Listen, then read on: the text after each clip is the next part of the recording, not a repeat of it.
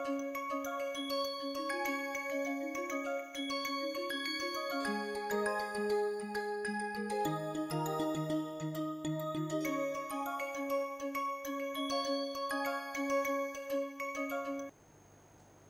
that is what I am trying to say here. So, find A H A inverse, it will give you a subgroup conjugate to H. You start with a group with a subgroup and generate other conjugate groups out of this, and then if you also find that you do not get anything new, the conjugation gives you the same subgroup in the context, in this context it is H2, then you say that that subgroup is a normal subgroup or an invariant subgroup. Okay. So, the left coset of the say subgroup will be same as the right coset if H is a normal subgroup. So, we have already done this, find the conjugate subgroups of the symmetric group. I have explicitly done it for you. Okay. This is something which I want you to check. The set of cosets, okay. So, let us write it out, of a normal subgroup. What is the set of cosets for a normal subgroup? This was multiplied by E, normal subgroup was H2. I just want to look at the set. So, this is one, the other one will be somebody with A, right. So, what you can do is you can write H2 multiplying a set which is E and A. So, this one, this set is also a, so E is a candidate for the first coset, A is a candidate for the second coset. Okay.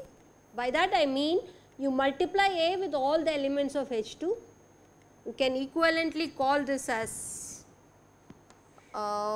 some kind of a set SE, and you can call it as an SE. So, this SC is also a group because identity element does not change the subgroup nature, but this is not a group, right. You get what in the H2 of A? SA set is what? Someone? H2 with A. So, you will have an A, AB, AB squared, right, or the other way around. The way I have written it, it should be, it is the same because it is an invariant subgroup. Okay. So, the corresponding candidate is SA, okay, the A. So, you can see that if you take a group, this one is actually a subgroup. You all agree? EA is a subgroup. Another way in which we write this, so we take a group G, we take a subgroup,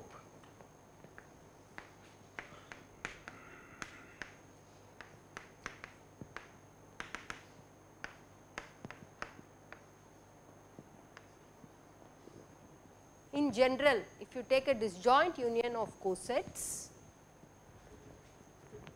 and if H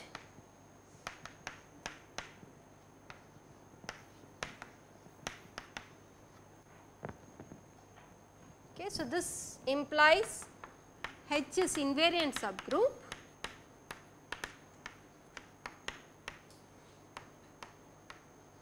okay. This happens, then you can show that G mod H, this is what we call it as a factor group, factor, the factor is going to be candidates of the cosets.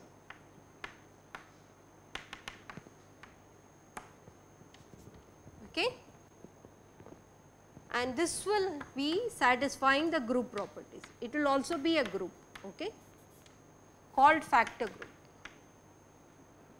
You can always factor by any arbitrary subgroup, okay. It is not required that it should be an invariant subgroup. That will not be a group. Only if H is an invariant subgroup, you can show that this factor has group properties. That is what is happening here. Okay, so the factor, so this is SA and this is SC. In this particular example, you have a H2E union H2A in this particular example. So you find that factor group is E and A, which is nothing but G mod H2. Okay. Yeah, is that clear? Any questions on this? So the factor will not be a group unless this subgroup is an invariant subgroup. You can do the other way around. You can do G with H1 and check it out what happens. Okay? And this will not be a group. H1 is not an invariant subgroup. Okay, so with this simple example of the first non-trivial non-commuting nature with 6 elements, I have tried to give you so much of data, right. So we started with, I initially made a simple abelian group, then I made it non-abelian. Abelian group, if you take an abelian group, what are its subgroups?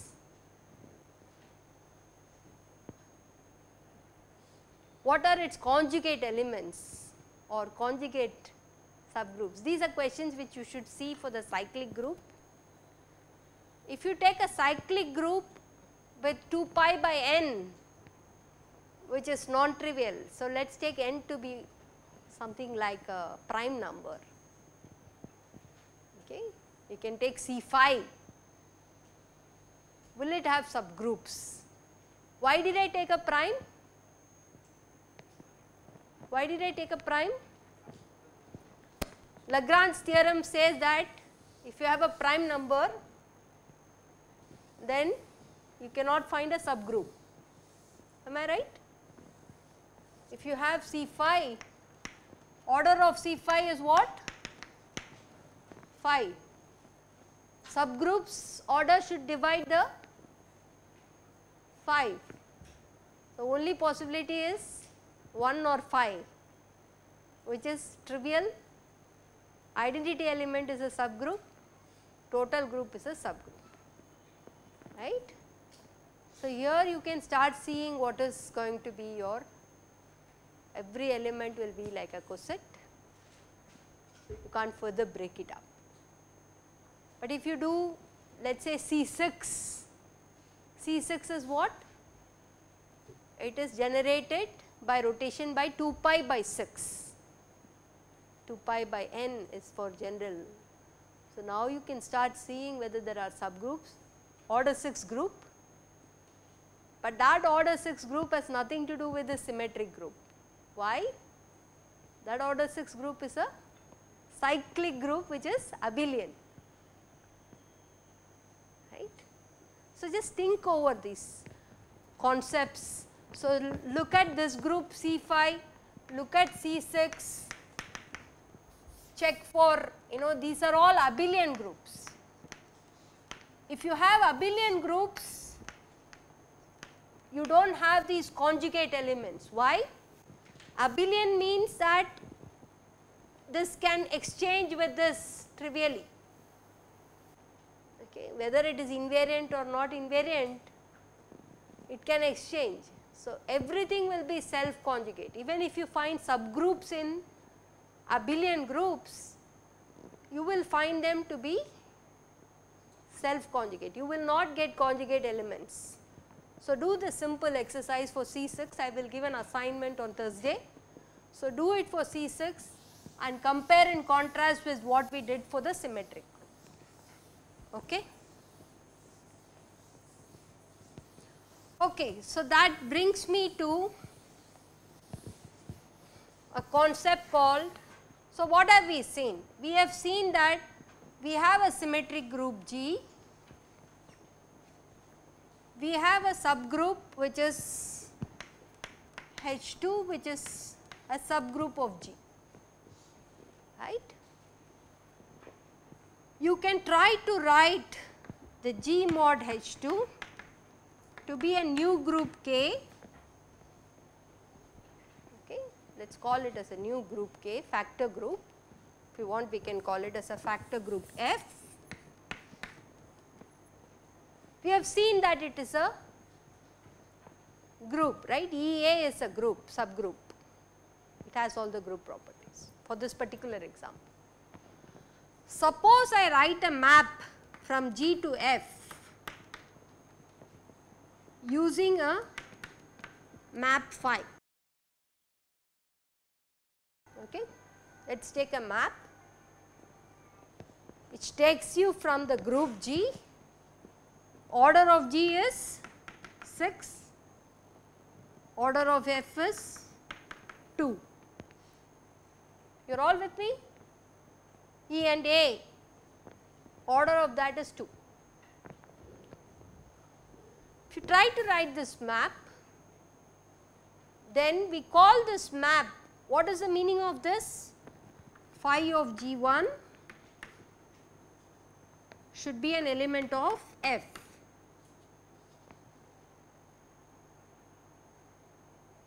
Correct?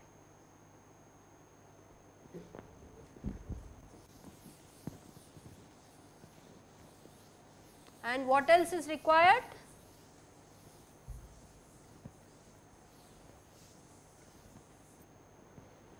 Phi of G1 combined with G2 should be same as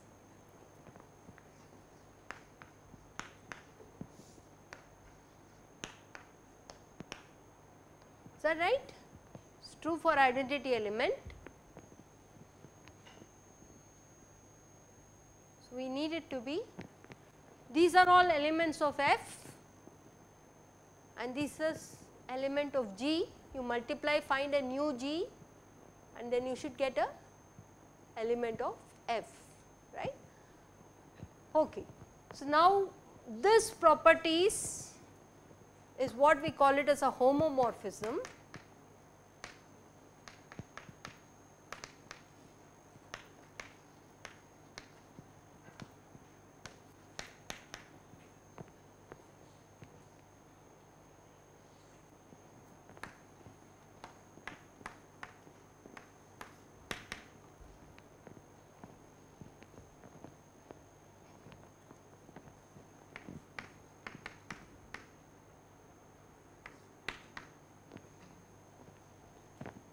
E is an identity element, okay. So, I am calling this as identity element.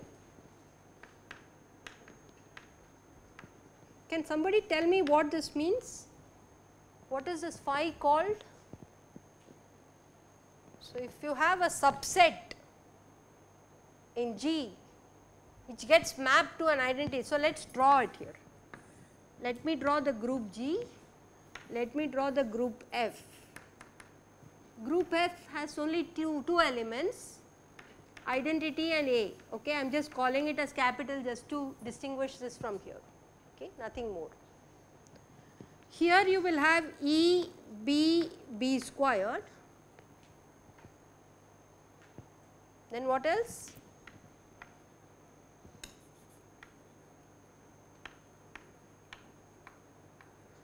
Okay. I am trying to say that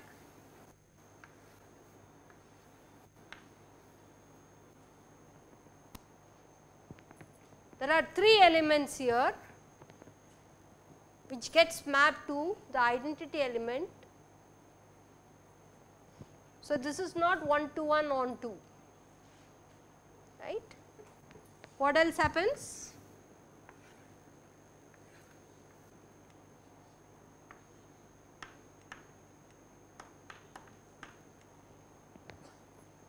Okay.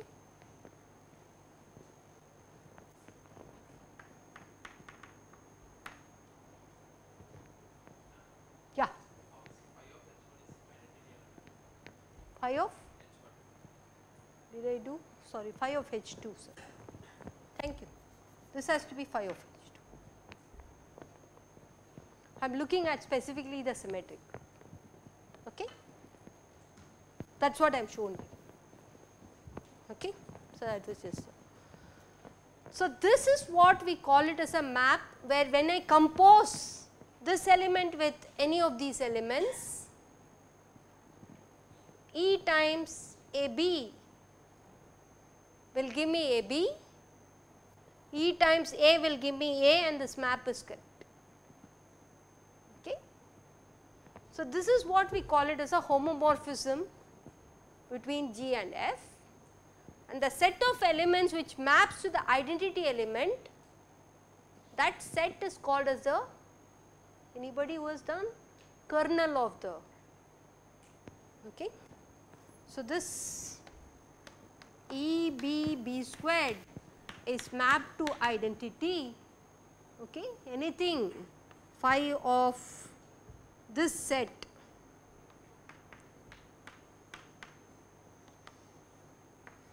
is mapped to identity, okay, equal to, okay. We call this as a kernel.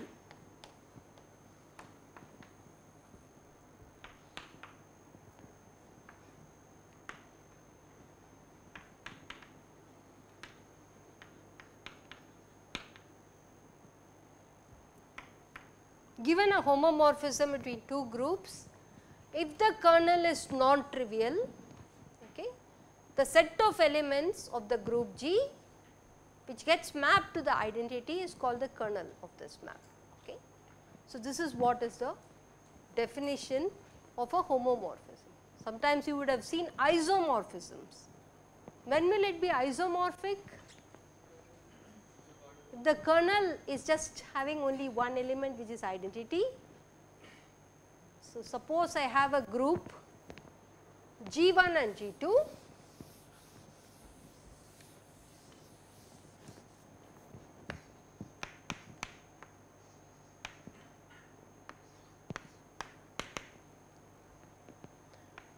you have a set here and a set here, identity element gets mapped to identity element, and so on.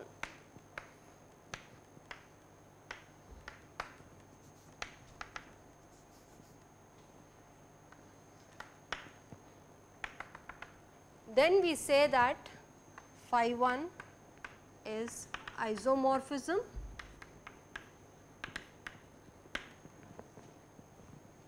okay, and you can sometimes denote it as G1 as isomorphic to G2, or G1 and G2 are actually, one you can see it like a rotation by 90 degrees, another one you can see it like a cube root of unity, sorry, fourth root of unity, and both are one and the same. It may look, meaning may be looking different, but those two are related by a map. Okay. So, 1 to 1 if you get, then you call it to be an isomorphism. If there are many elements which gets mapped, still it is the group G1 is homomorphic to this one, G is homomorphic to F, and the kernel is given by the invariant subgroup. Okay.